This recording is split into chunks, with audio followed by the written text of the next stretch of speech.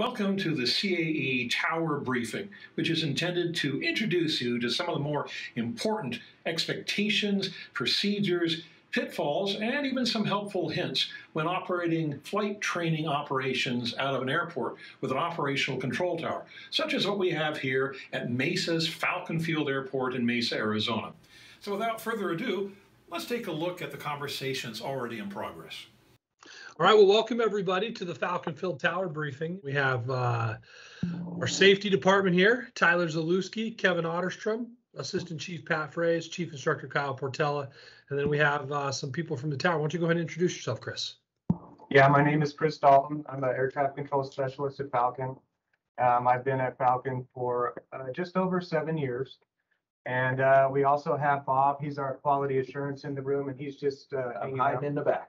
So let's just start by giving an intro to Falcon Field. Just kind of talk about the airport itself and just kind of put the airport in perspective of, if I'm a student that is not yet soloed and I've only done a handful of flights in this airspace, just kind of help put into perspective really how complex and how busy it is on a widespread scale. Falcon Field is one of the busiest VFR towers in the country. During the COVID epidemic, we were actually the second busiest airport in the country for commercial and everything. It's a very, very busy training airport. As you know, CAE has numerous aircraft. There's 4 or 5 other flight schools that fly out of here. A lot of students, a lot of learning. It's a big learning curve. So we try to be very patient with everybody. But as you know, it can get very, very busy in the pattern. A lot of times we have to shut the pattern down because it gets so busy. It's getting even busier now. Lots of ground delays trying to get out. But yeah, it's just an extremely busy VFR tower. The IFR stuff is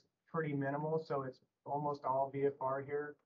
That's a good point. And before we kind of get started on some of the more local traffic specific things that I want to talk about, one of the things you mentioned was the IFR stuff isn't quite so prevalent here just because it's mostly VFR. One of the interesting things we see on our side with a lot of our crews is because they're not so exposed to IFR, they forget that when they're going to an uncontrolled airport and they're IFR, they have to actually close that themselves. Remember to do that. I do want to also mention that the IFR rate will pick up with all the new commercial hangars that we're getting on the north side of the airport. So that's going to bring a whole nother level of complexity to our airport. It's potentially going to be having IFR aircraft cross from the north over to the south for the longer runway.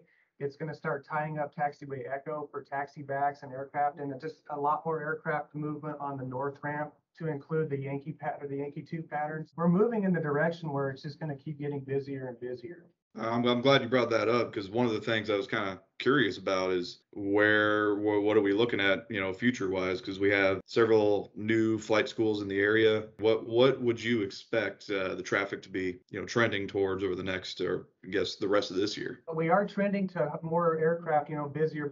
Everybody's wanting to get flight times. In my opinion, we can expect patterns to be reduced, the number of aircraft in the pattern. There's probably going to be maybe some metering on ground getting out to the run-up areas. I know it's just super busy out there. I think it's going to be some delays, and I think everyone's just going to have to be patient with everybody, you know what I mean? Like, so everybody can get their flight time in. I know some other airports, they might limit the amount of pattern work an aircraft does. So let's say a guy's been out there in the pattern for 30, 45 minutes, and then somebody wants to come out. In the past, we've always said, sorry, pattern's full, I think in the future, we might trend towards, hey, this guy's been out there 30 minutes, this one's going to be a full stop, send somebody out so everybody can get their time in the pattern.